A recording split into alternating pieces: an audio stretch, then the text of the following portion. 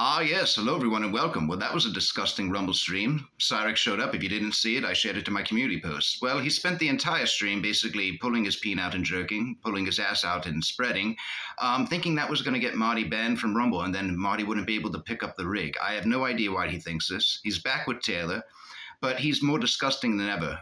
He is the worst I have ever seen him. He just spent the entire stream being a deviant. Now, he's done this before, but he's very aggressive now, very desperate, and Sally and Ed get fed up, and you hear Ed say, basically screams, "Get the fuck off the computer." And Sally chimes right in. She agrees with him.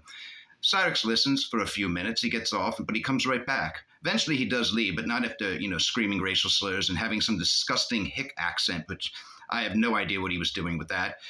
Calling Marty the usual, and a few new ones. Go ahead and watch. You'll be surprised. You haven't heard these from him before, I don't think.